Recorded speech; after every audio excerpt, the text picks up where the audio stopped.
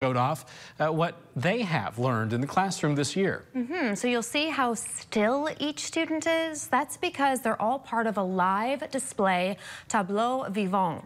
Each year, students pick a well-known painting to represent, then decide whether to showcase it in its real form or as a parody. This year, 8th graders chose to supplement with Disney characters.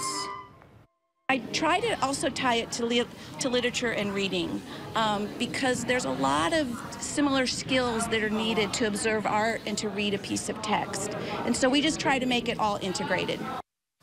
And this is the 6th year for the display.